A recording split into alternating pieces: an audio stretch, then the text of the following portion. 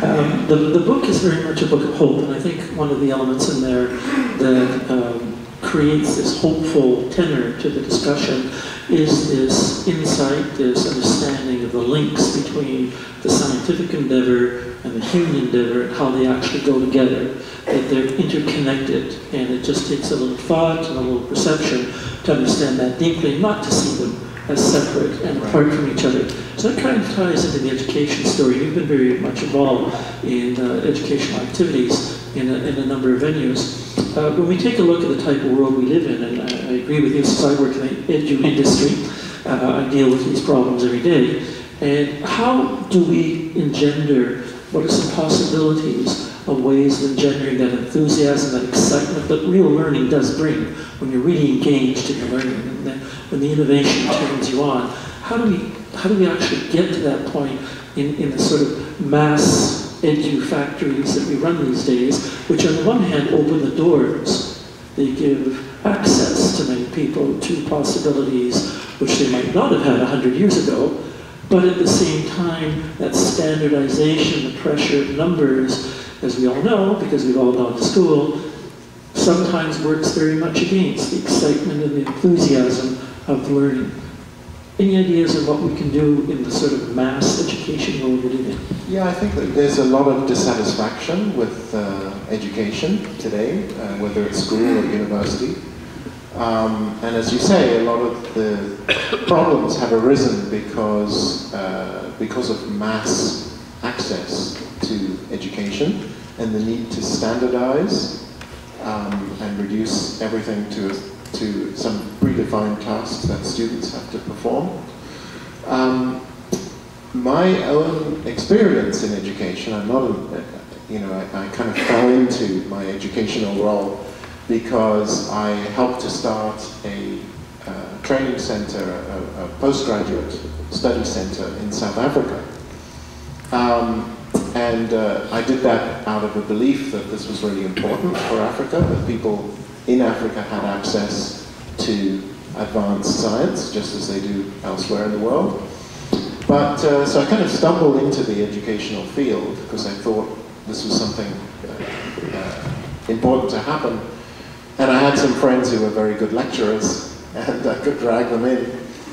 But that experience has basically taught me that if you organize education in a very small scale, maximum 50 to 100 students within an institution, then that institution becomes much more like a family and much freer.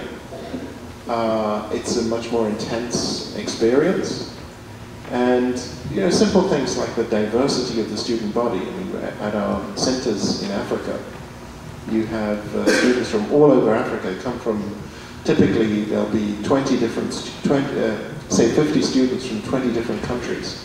That diversity is incredible stimulus because the students do mostly they're teaching each other about how different cultures look at things, about how everybody's ideas matter.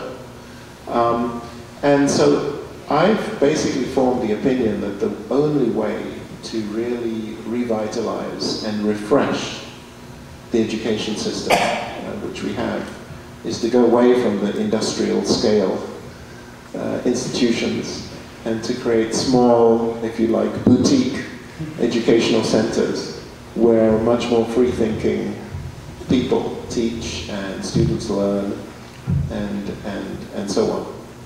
And I think this will become more and more the norm, is that education should, in my view, become much less standardized and much more diverse. I think a great thing about today is that kids are accessing the internet on their own, so they supplement what they learn at school with the really cool stuff. And what I saw across Canada, in fact in my last lecture in Toronto, there was an 11-year-old kid from Stratford, who was asking me about black holes, and very good questions. He now has a tutor at Perimeter Institute who comes and meets every week. But I think that's incredibly important, that kids who become switched on to some exciting topic, in their early years, should really be encouraged to follow that. There's no reason why kids can't get into very advanced stuff when they're teenagers. No reason at all. David Hume, the philosopher, one of the greatest philosophers in history, went to university at age 12. And did 4 years in university, and then he wrote his philosophical masterpiece in the next 8 years. Are there kids today doing that? I don't think so. But I think we need to create a system where they can do that.